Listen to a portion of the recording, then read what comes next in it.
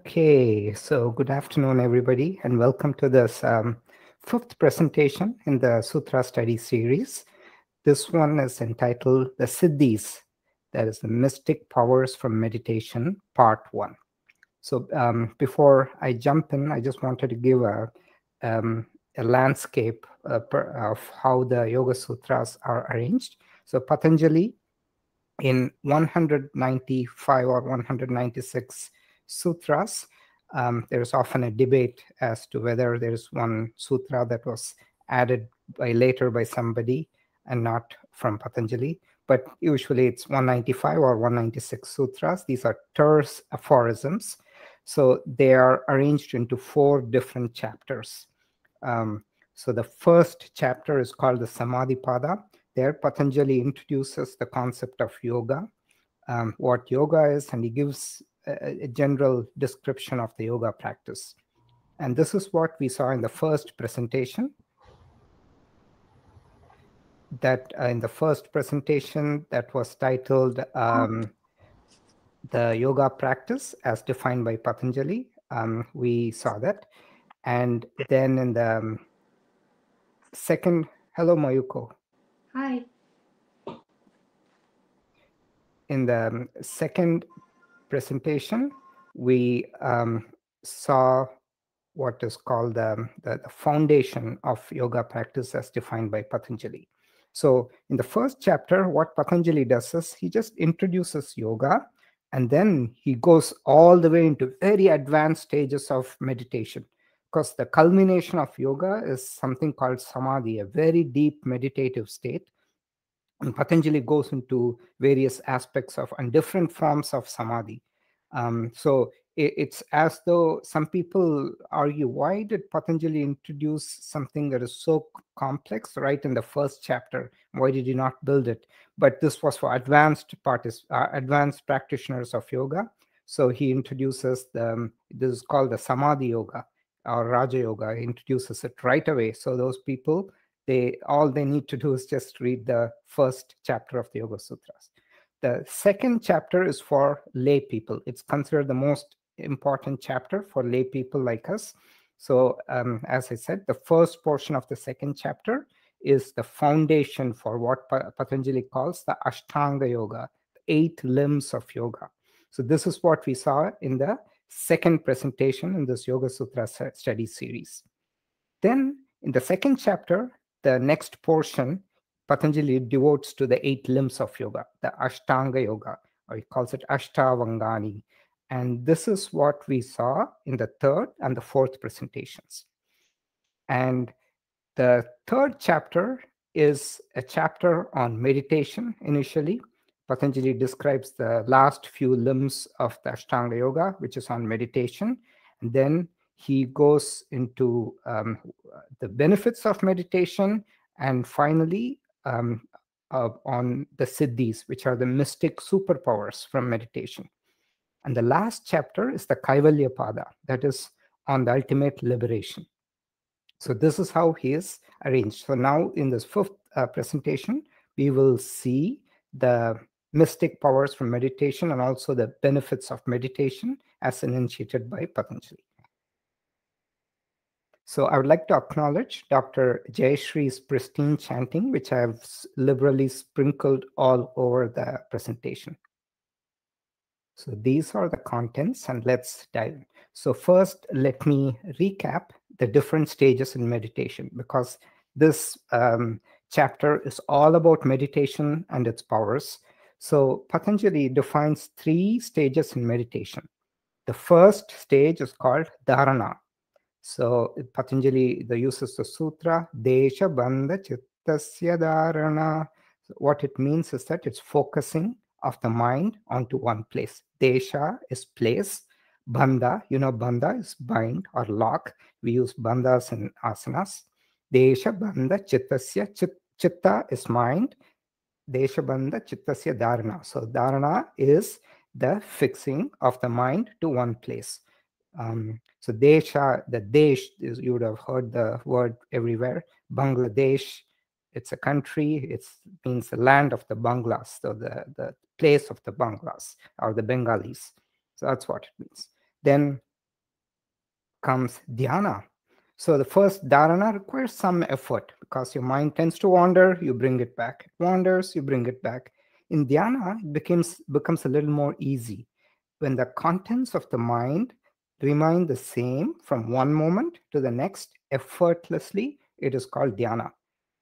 So the way Patanjali defines it is tatra pratyaya ekatanata dhyanam. So pratyaya, this word he would use again and again and again. It means it's like a theater screen of the mind, because constantly in our mind there's a screen where we are playing images, there are sounds, right? So that is the whole thing is called pratyaya. The pratyaya ekatanata means same from one instant to another, then it is dhyana. So it's a little more effortless state. The final state is the most important state. It is called Samadhi. So he defines it as a total absorption in the self, and there is no object of focus in the mind. So Patanjali, the way he says is, tat eva artha matra nirbhasam swarupa shunyam iva samadhi. So there is swarupa, there's rupa, which is form, there's no form. Swarupa shunya means devoid of any form. And it's just total absorption in the self.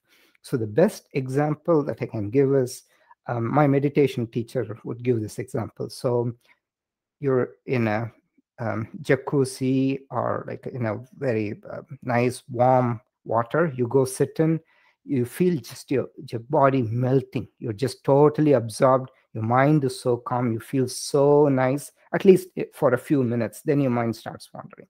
But that is the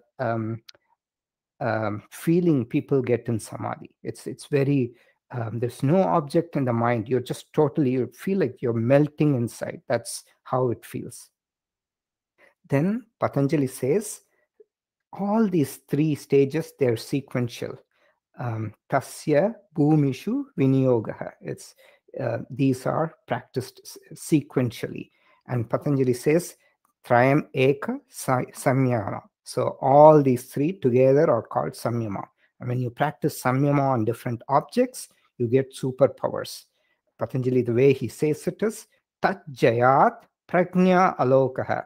When you master this samyama, you get prajna, is transcendental knowledge. It's not common knowledge. He says it's transcendental knowledge, and that is what all this entire chapter is about. All these superpowers.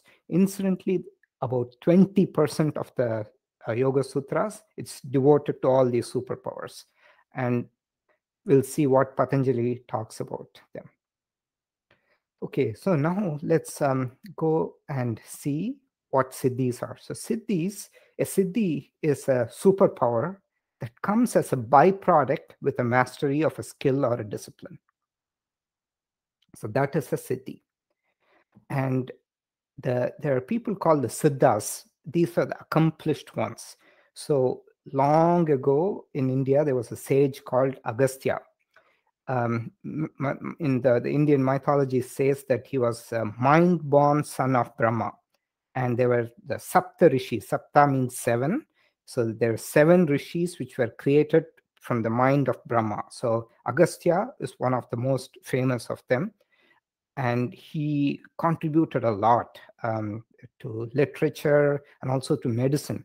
So the Siddha form of medicine, it is even practiced in India today. Just like Ayurvedic forms, this is practiced.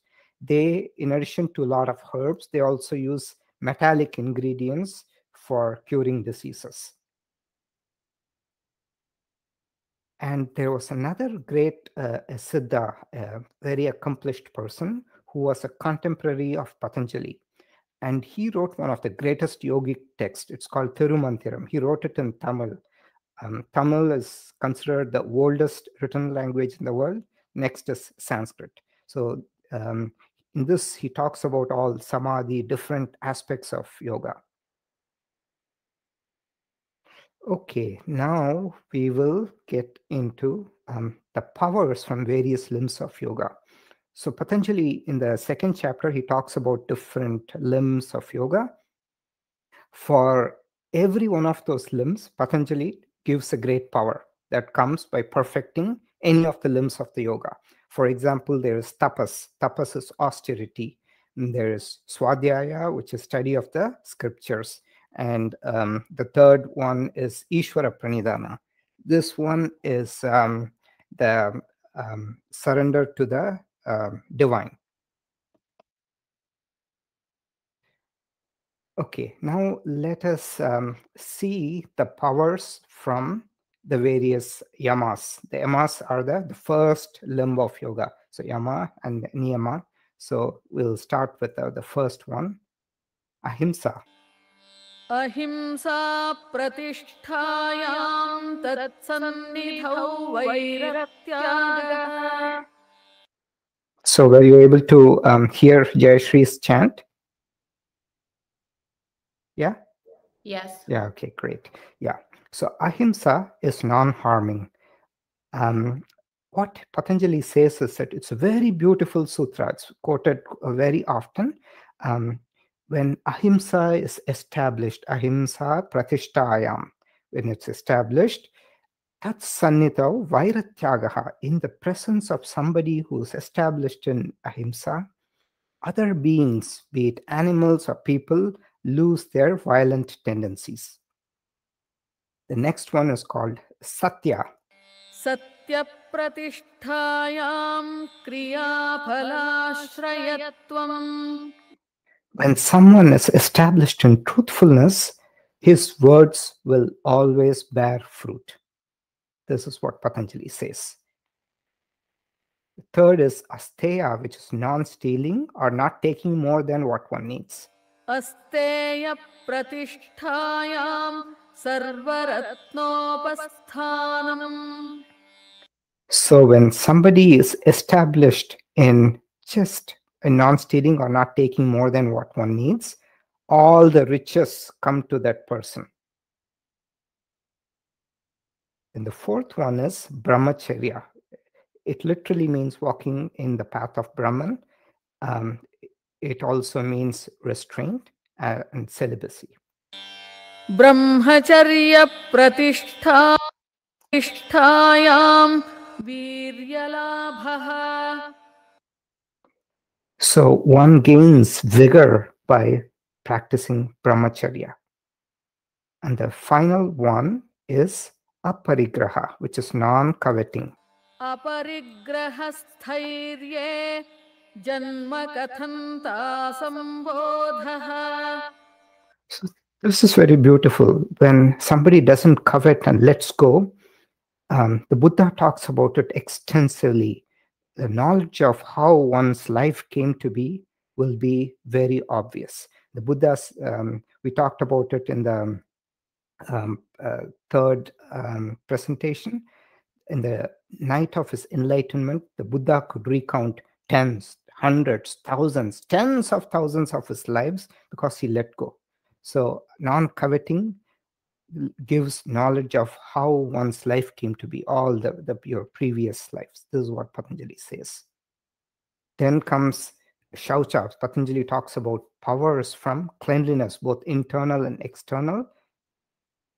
So Sattva-shuddhi saumanasyaikagriendriya-jayatma-darshana-yogyattvani cha. Sattva Shuddhi. Here Sattva refers to the mind. Shuddhi is purification. Purification of the mind, cheerfulness, one-pointedness, and complete control over the senses by maintaining cleanliness. This is what Patanjali says. Then comes Santosha, which is the second niyama. Santoshat anuttamas sukhalabhaha. So when you're content with what you have, then supreme joy comes. The third is tapas. We are all very familiar with tapas. When we do asana practice, it's considered a form of tapas too. Kayendriya-siddhir-ashuddhi-kshayat tapasaha. You get great siddhis of the body and the senses, great powers. Your senses become so finely tuned. Your body gets great strengths by purifying the body with tapas. Tapas literally means heat. You're just, with the heat, you're burning away the impurities. Then swadhyaya, study of the scriptures. स्वाध्यायादिष्टदेवता संप्रयोगः. So the important thing is here it says Ishta Devata, the deity of choice. This study of scriptures establishes communion with one's deity of choice. This is how Patanjali puts it. Final is Ishvara Pranidhana. Patanjali doesn't talk about God, he just talks about this higher entity called Ishvara. Samadhi Siddhirishvara Pranidhanat. So interestingly, he says the perfection of samadhis, and you get all the resultant siddhis by surrender to Ishvara. So he puts this in very high regard out there. And then there's the other limbs. So there's power associated with every limb of yoga. So asana. Tato dvandvanabhighatah. So this probably is very obvious. People who are very restless, that's why the teens, young kids, when you make them do asanas, they settle down. So all the conflicts and the dualities in the mind, everything goes down. People achieve a level of peace. And this you can see in Ashtanga Yoga too. People, a lot of people, they had difficulties, a lot of internal conflict. So once they start doing this, they're much more at peace with themselves. Then pranayama. Tatah kshiyate prakashavaranam. So actually Patanjali talks, there's two advantages of doing pranayama. One is it destroys the veil covering the light within. It's a very powerful statement. Kshiyate, just destroys. Patanjali uses the word destroys. This kind of this covering, it's dirt and covering of the light within. So you become like effulgent. That's why they say when people who do a lot of pranayama and have perfected this, they radiate. Their skin glows. This is what generally thought, and it makes the mind fit for meditation. Then the transition limb from outside external to internal practices is called pratyahara, withdrawal of the senses. Tatah paramavashyatendriyanam.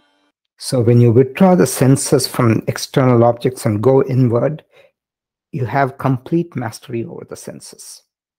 So these are the great powers by perfecting any of the limbs of yoga.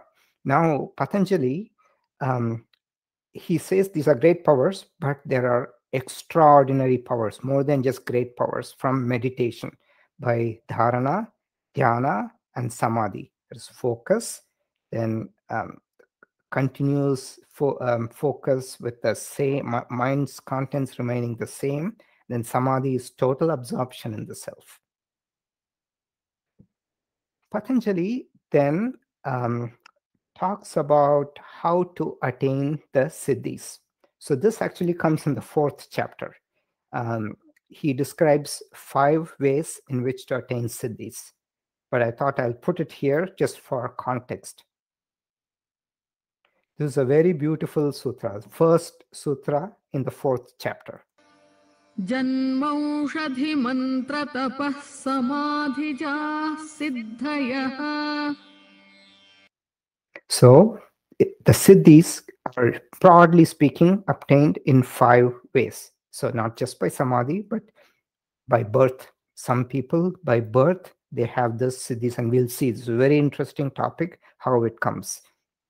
Then by medicinal herbs, aushadhi. So janma is birth, aushadhi is medicinal herbs, mantra is repeated chanting of a syllable or a verse, or by tapas, by austerity, or by samadhi, the ultimate state of meditation. So siddhis by birth is a very interesting topic. Some people, By birth. By birth means what? From karmas from previous birth, they have a body that is suitable for attaining samadhi and hence the siddhis. Bhava pratyayo videha prakritilayanam. So Patanjali says that by nature, some people have a different a body that's very suited just by birth for attaining samadhi and gaining these siddhis. This topic is actually touched about in great detail in the Bhagavad Gita. So I wrote an article on this. You can read it up if you would like. Once a yogi, always a yogi. In Bhagavad Gita, Arjuna asks this question to Krishna: what about people? So sometimes you start on the path of yoga, meditation, and then you fall off. Maybe there are distractions, you have life problems, everything. So what happens to those people? So you invested so much time, but then you fall off the path of yoga because of illness or anything. And Arjuna asks Krishna, so don't those people lose both, are a failure in both the spiritual and in the worldly realms? So they've lost both. Krishna says, absolutely not. And he says, Tatratam buddhi samyogam labate paurvadehikam. From previous bodies, the yogi comes in touch with knowledge obtained in the previous bodies.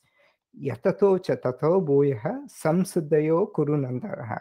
And what he does when he comes into contact with that knowledge, he strives more than before for perfection. So nothing is lost. He very clearly says, Naiha abhikramanashasti pratyavayuna vidyate. There's no counter effects, there's no loss. Even of this will save you from great fear. Krishna says that. So by virtue of the past practice, the yogi is again attracted to yoga. Even one who merely wants to know about yoga goes beyond Brahman. And he says the yogi who strives with the right effort, with siddhis obtained through many births, he attains the highest goal. So this is the birth of yogis. And then siddhis can be attained by other means too. Medicinal herbs, by chanting mantras. So the medicinal herbs, Patanjali, neither are the commentators, they don't talk about what it is. They just describe soma or something. Some people interpret it as things like marijuana, but in the scriptural terms, this is not accepted. Then there's mantras. Definitely by chanting mantras, you can get siddhis. And by tapas, austerity. Here you see people standing on their head and in various poses. Austerity is used to generate heat to purify the body. But the best form of siddhi, Patanjali says, is from samadhi. Tatra dhyana jamanashayam. So when you meditate, the siddhis born out of meditation are the best. The reason Patanjali says is that they do not leave karmic impressions. So what happens during meditation? So Vyuthana nirodha samskarayorabhibhava pradurbhavau. Nirodha kshana chittanvayo. Nirodha parinamaha. okay, so Patanjali explains the mechanics of meditation in the next few sutras in the third chapter. Patanjali says the natural tendency of the mind is to wander. So, vyuttana nirodha samskarayo. So, this is how he explains it. There's a tug of war in the mind going on between the two samskaras. So, before that, I have to define what samskaras are. They are the imprints on the mind. So, if you want to know more, you can read this link. Whenever we do an action, or a thought, there's an imprint on the mind. So when you meditate, there's also an imprint on the mind. And this is what Patanjali calls the restraining samskaras. Nirodha samskara, restraining samskara. and the Vyuttana samskara. So when we kind of crave for certain objects in the world, there is the outgoing samskaras, there is the Vyuttana samskaras. And when you meditate, there's a restraining samskaras. So there's a tug of war going on between the two. And every time you meditate, you're strengthening the restraining samskaras. And in meditation, you're kind of building up that. And at the Samadhi, you have a complete overcoming of the outgoing samskaras with the restraining samskaras. This is what happens in meditation, according to Patanjali. So what happens when the restraining samskaras are strong? तस्य प्रशान्तवाहिता संस्कारात्. So this is a very beautiful sutra. This again comes in the 4th chapter, but I introduced here because the context is correct in how I'm progressing through this. The more you meditate, the more you strengthen the restraining samskaras. And from this, Patanjali says, Prashanta Vahita, the Vahitas flow. Prashanta is peaceful, is continuous flow of peace brought about by these restraining samskaras. Then Patanjali goes on to say how Samadhi is attained, attainment of Samadhi. सर्वार्थतैकाग्रतयोः क्षयोदयौ चित्तस्य समाधिपरिणामः. Okay, the way to read this is Sarvartha Kshaya, which means Sarvartha means Artha is objects, Sarvartha means all objects. When your mind is focused on all objects, that is all pointedness. It's scattered. Then Ekagrata means one pointed. So when the mind from being all pointed, which is scattered, to getting to be one pointed, then you naturally get into a state of Samadhi. So Patanjali says, Sarvartha Kshayo, all pointedness is destroyed. Ekagrata Udayo, one pointedness naturally arises. That is called the transformation, Chittasya Samadhi Parinamaha, the transformation of the mind into Samadhi. This is how Patanjali describes the attainment of Samadhi in meditation. So he adds one more sutra for this. ततः पुनः शान्तोदितौ तुल्यप्रत्ययौ चित्तस्यैकाग्रता परिणामः. Okay, so Shantaha, what has passed, Udita, what is arising. Then when the Tulya Pratyaya, Tulya is equal in the Pratyaya. So when the contents of the mind is same before and now, then it is called Chittasya Ekagrata Parinamaha. This is called Ekagrata. The important thing here is there is activity in meditation. So meditation is not a passive thing. Patanjali says this very clearly to show that there is activity going on in meditation. It's just that the previous screen, the content of the mind, is same as the present content of the mind. Okay, so we've seen some of the mechanics of meditation.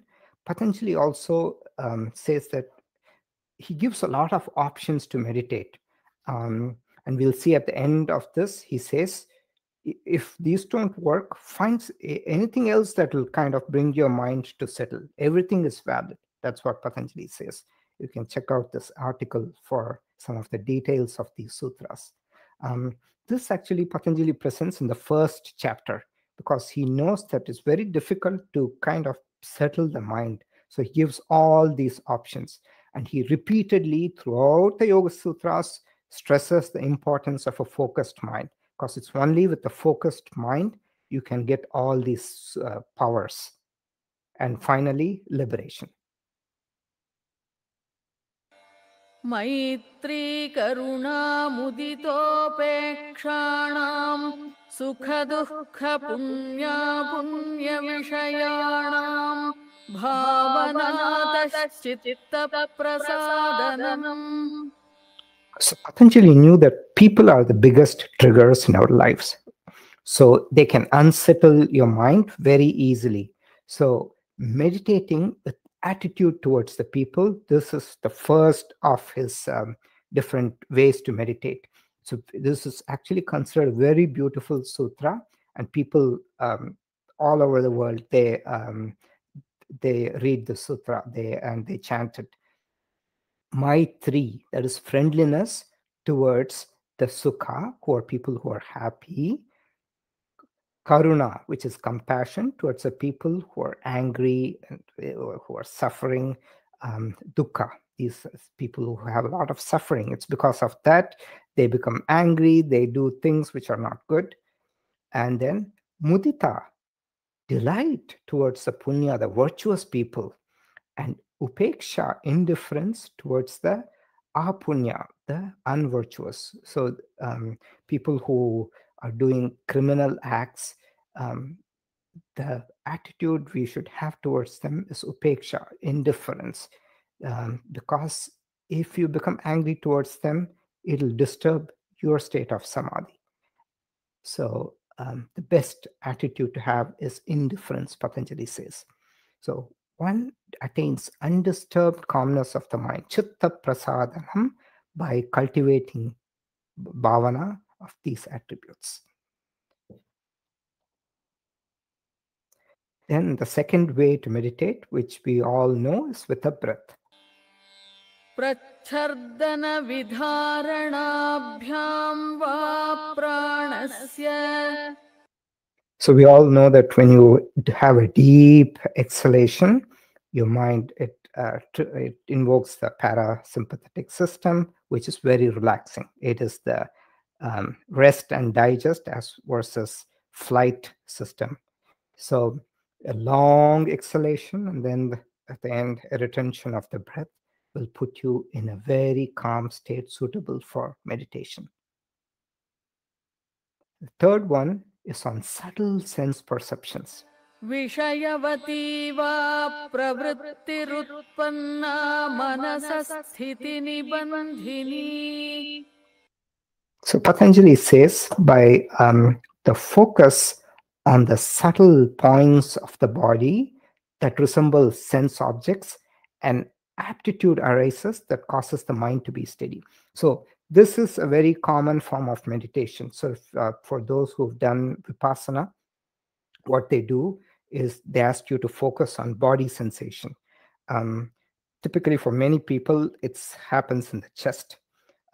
You'll, when you meditate with a feeling, you'll see some like nice, when you breathe especially, you'll have like a nice feeling in the chest, and you'll feel like it's your body is melting. It's a good feeling. So you focus on this more and more, and your entire system settles down. The commentators, they have different interpretation on this, focusing on the subtle points like the tip of the nose, the tip of the tongue. When you focus on the tip of a tongue, it could evoke certain tastes, and the tip of the nose, certain smells, and then your mind settles down. These are smells that you like. People often in meditation, they could start feeling certain smells that they like.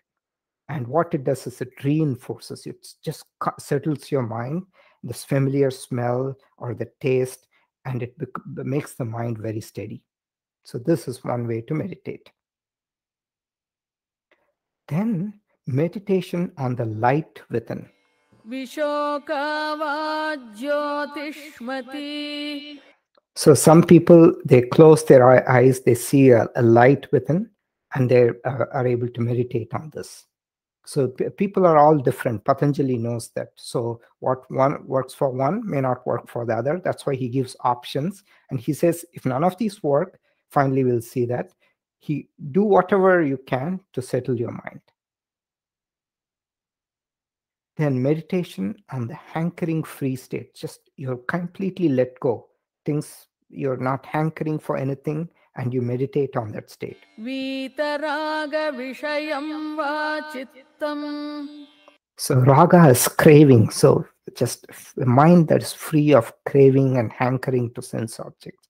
When you get to that state, you automatically fall into meditation. So try to evoke a state where you're letting go. That is what Patanjali says. And this is also a very interesting form of meditation, using dreams. स्वप्ननिद्रा ज्ञानालम्बनं वा. Using the knowledge gained from dreams in deep sleep as a support. There's a form of meditation with lucid dreaming. So in lucid dreams, you remember distinctly what's going on, because that comes directly, it's coming from a state very close to your Purusha, the deep self. So it has a lot to offer in terms of the deepest desires of your soul. And the meditation on the knowledge that comes from your dreams, it has a natural way to settle you down and take you very deep. Okay, this is a very beautiful sutra. यथाभिमतध्यानाद्वा. So whatever works to get you into a meditative state, use that. That is valid, Patanjali says. Whatever means possible. Okay, so now we saw all about meditation, the mechanics of meditation, right? We started with the 3 different stages of meditation. Dharana, initially it requires some focus, effort. Dhyana, it becomes much more easy. And Samadhi, you're totally absorbed in yourself. And by doing this on various objects, Patanjali says you get great siddhis. And Patanjali then lays the foundation. He tries to explain how these siddhis, they're not like some arbitrary powers defying the laws of science, but there is a method to that. So these siddhis, like invisibility, he's going to talk about invisibility. This could look like grandiose and just like a fanciful claim, but Patanjali will say that there's a method to this. And in fact, all the commentators from Shankara, all these Vyasa, great commentators, they don't so they don't talk too much about this for a reason. There's a reason why that is, and Patanjali explains that too.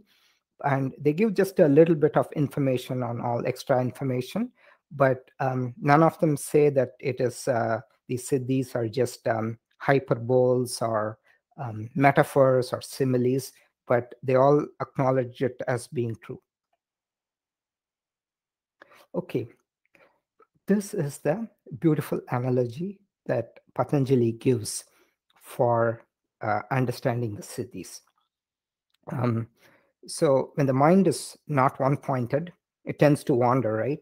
And by tracing the sequence, you can go to the starting sequence. So let me show this example. You see this person, he's about to go on vacation. He's sitting at work and he is daydreaming. So at 3 o'clock, his mind is on 3 o'clock in the morning. He is thinking about 3 o'clock so he can leave work, catch a flight, go to Hawaii, swim in the ocean. So he's thinking about all this, and suddenly in his mind there comes the image of a great white shark. So he's rudely woken up from his daydream, and he's thinking, he's shaking, how did I get here? And then he is able to recollect, I was thinking I'll be in the water swimming, and then the flight, 3 o'clock. So he's able to recount all the way back to the starting sequence. So Patanjali says in a similar way, we can understand the past, even though we have no knowledge. So in one of the first of the siddhis is on this understanding the past and the future. So this is the sutra. एतेन भूतेन्द्रियेषु धर्मलक्षणावस्था परिणामा व्याख्याताः. Okay, so here Patanjali says, Etena, in this way, using this analogy, bhuta indriyashu, so of the objects and the sensors, their transformation of the innate nature, the feature, and the condition can be explained. So the three important words here to note, which come again and again, and all the commentators, Vyasa has given the biggest commentary of any sutra is on this from Vyasa. And Shankara has also commented extensively on this sutra. Dharma, these are the three terms here: dharma, lakshana, avastha. Dharma is the innate nature, the characteristics, but this can change with time too. Then lakshana is a feature. So typically in usage, they would say, oh, this person's lakshana is very nice, which means he has very nice features, or she has very nice features. And then avastha means condition, new, old. So by tracing all these, you can kind of know the past of a person or object or something.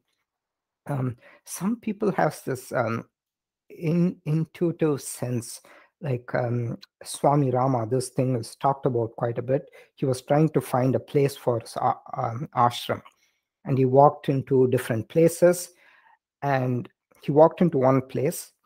This land was available for sale. Immediately he said, no, this won't work. I sense a lot of suffering.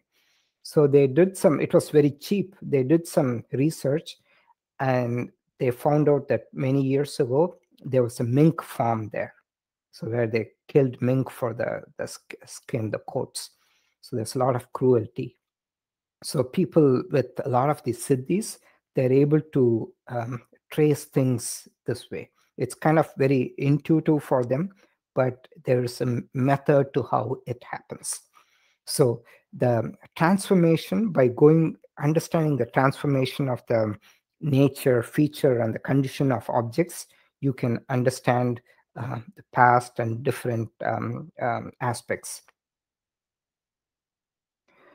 The one important thing that Patanjali says is that even though the dharma, lakshana and avastha, the features, the characteristics, and the status of an object, they change, the dharmi, the substratum, is fixed. So when you're your mind is tracing in meditation slowly about how certain things happened, it's important to understand that the dharmi is constant. So that is like your pole star for this navigation.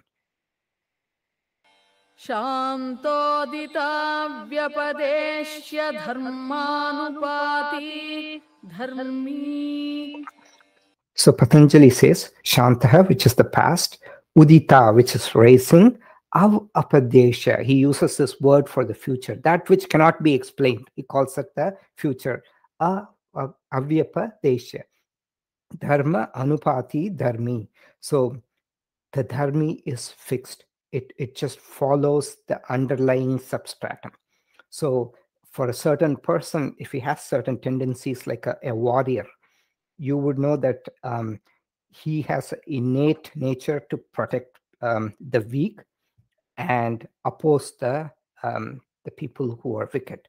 So you would know there's a certain dharmi to there, and you can trace along this. So that's how Patanjali explains. And there's one more sutra he uses to stress this point again. क्रमान्यत्वं परिणामान्यत्वे हेतुः. So the krama is the sequence, anyatvam, the explanation, and the transformation of this explanation. It is the change in this, the sequence of for the dharma, the avastha, and the lakshana. And it's not the change in the dharmi, the substratum. So he says all this. In the first chapter also, Patanjali talks about a lot of these powers of a one-pointed mind. And one of these sutras is from the first chapter. सूक्ष्म विषयत्वं चालिङ्गपर्यवसानम्. Okay.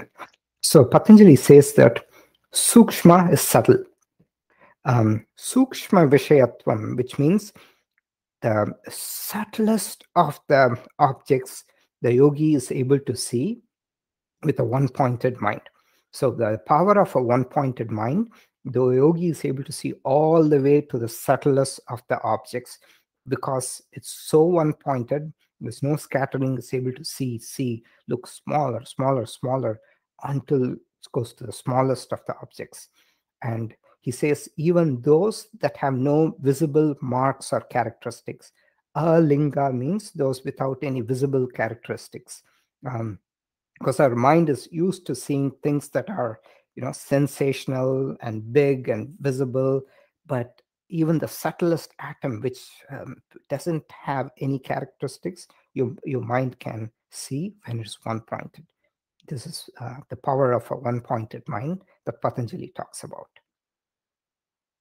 Now, I wanted to just play this video, even though it's a little bit of kind of exhibition and sensationalism, but it's a good metaphor.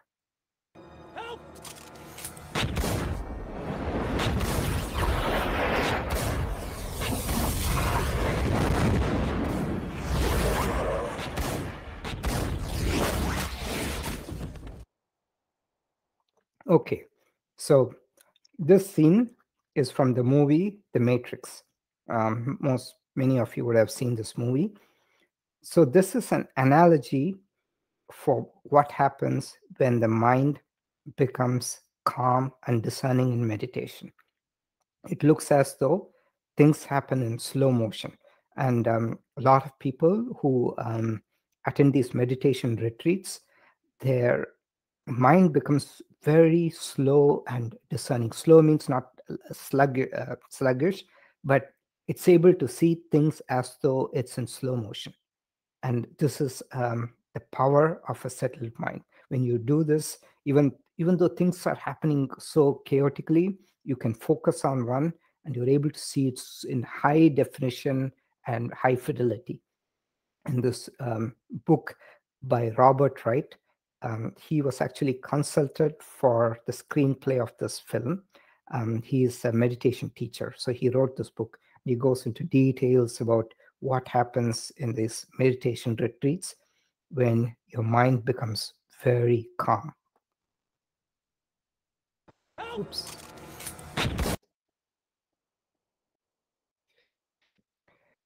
Okay, so Patanjali talks about all the siddhis, right? But he has a word of caution for the siddhis. So he says, Tata Pratibha Shravana Vedana Adarsha, you get all these great things, but ततः प्रातिभः श्रावणवेदनादर्शास्वादवार्ता जायन्ते. so from the regular practice of yoga, you get pratibha, which is spontaneous divine intuition, shravana, clairaudience, vedana, refined sense of the mind, adarsha, extraordinary sight, clairvoyance, aswada, swad is taste, aswada is great taste, varta, smell, all these are born, but there is a catch. ते समाधा उपसर्गा व्युत्थाने सिद्धयः. These siddhis can become the obstacles to samadhi, the very thing that you want to get liberation. And if you're not careful, they can bound you. Because in this vyuttana means outgoing world of worldly pursuits, these are they're obstacles. Vyuttane siddhaya, in this outgoing world, they are kind of thought of as great powers, but they are indeed samadhau upasarga. They are obstacles to samadhi. This is Patanjali's great word of caution on the siddhis. It is for that reason that all the commentators, they don't stir up by talking in great detail about all these aspects of siddhis. They just have a few verses of explanation, but they don't create more sensationalism on the Siddhis. Now we'll jump to the first Siddhi. The 20% of the Yoga Sutras is on the discussion of the Siddhis. So we'll cover the Siddhis now. Parinamattraya samyamad atitanagatajnanam. This is the Siddhi of the past and the future. Parinama, the transformation of this Traya. The Traya is what we saw, the characteristic, the Dharma, the Lakshana, which is the feature, and the Avastha, the state, new, old. By doing samyama on these three, Atita, Anagata Jnana, past and the future knowledge is obtained. This we kind of can see, right? Because you slowly you meditate on something, you see how this could have moved, given that the substratum is fixed, and then you can know the past, and you also can know the future of what the trajectory of this person or an object is. Then the Siddhi of understanding the speech of all creatures. Shabdartha pratyayanam itaretaraadhyasat sankarastat pravibhaga samyamat sarva bhuta rutajnanam. Okay, so long sutra, but this is how it is broken up.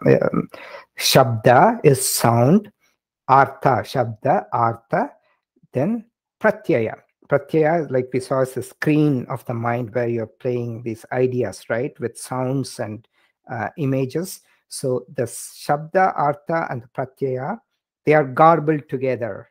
Itaretara dhyasat. So itaretara is one with the other, adhyasa is imposed. So they're all, and what it causes samkara. Samkara is confusion. So because of this garbling, you can't understand.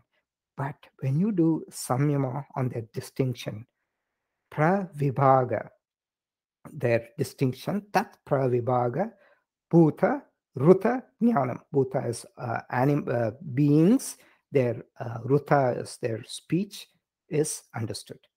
So this is how Patanjali explains how we can understand the speech of all creatures by through samyama on them.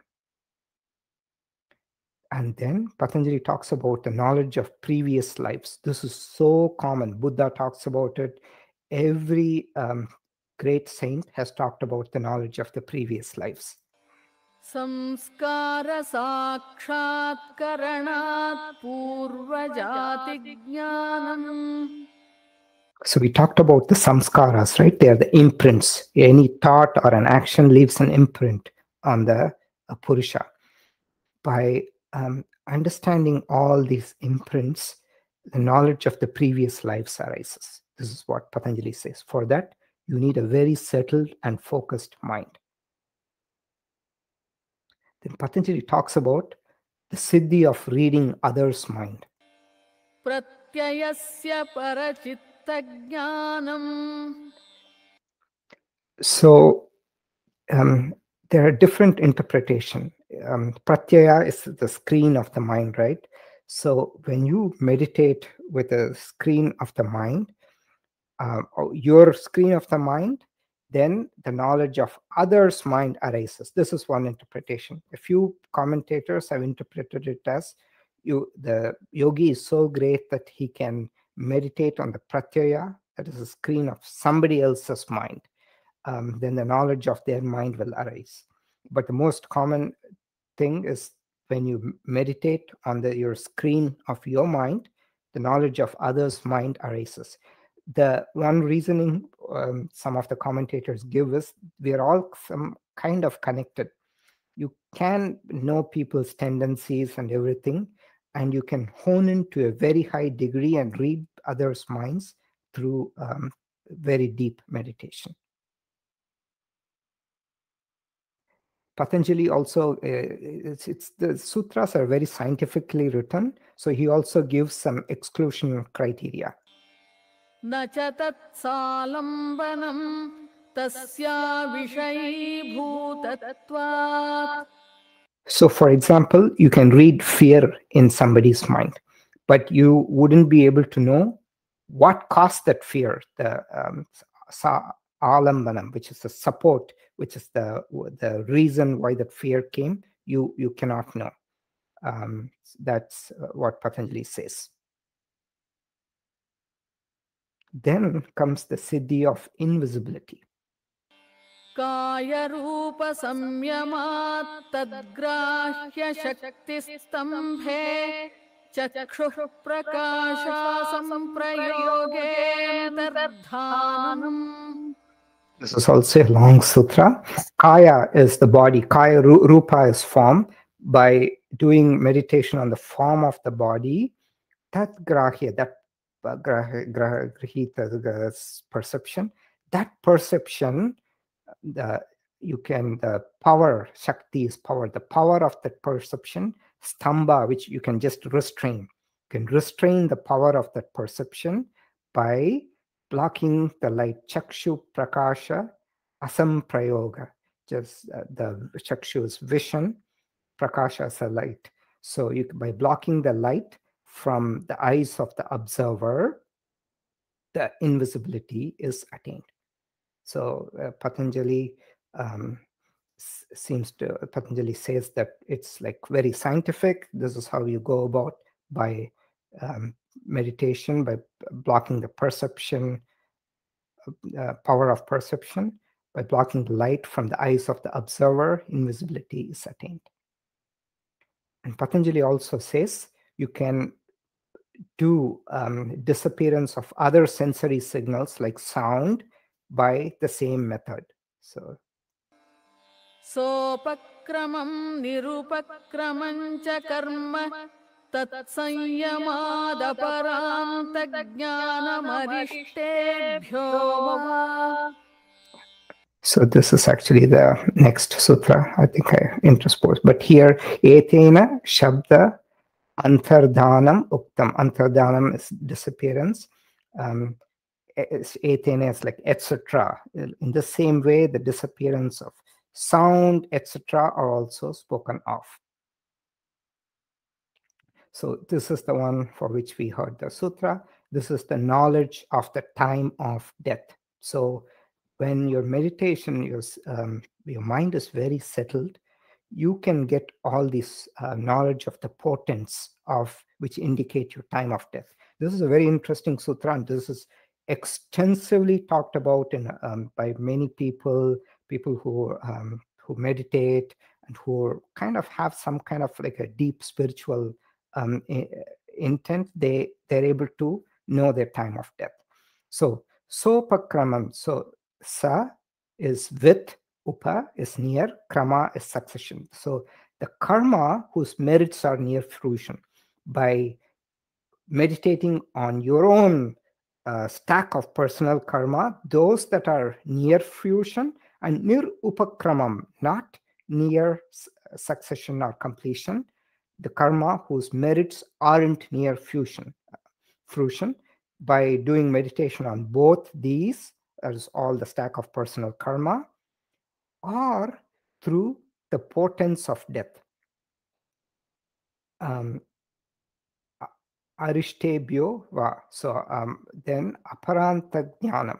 So you can get the knowledge of your time of death by doing meditation on the stack of personal karma, or through understanding the portents of death. And the commentators give a little bit of elaboration on the portents of death. This is very interesting. So when you block your ears, you would hear a certain sound. Scientifically, they explain it as this noise. There are these hairs which it's moving. So this comes. It's not very well understood where this sound, you get a kind of sound. In general, it's thought to be your prana, the fire that's burning in your body. This is how yogic system explains it. And when you don't hear any sound, it means you're approaching death. And when you close your eyes, there's still some light. You completely close your eyes, there's some light, and you don't see any light, it means you're approaching death. And there's other portents. So if you see your ancestor suddenly, it means you're approaching death. And certain animals, they will give a sign, like crows, they will give a sign. It means you're approaching death. And then portents of divine beings. If you see them, then you know you're approaching death. So these are the different portents that the commentators talk about. So that brings us to the conclusion of the first part. So we've covered meditation and a few of the Siddhis. We'll cover the rest of the Siddhis in the second part, because Patanjali has allocated quite a bit of number of sutras for the various Siddhis.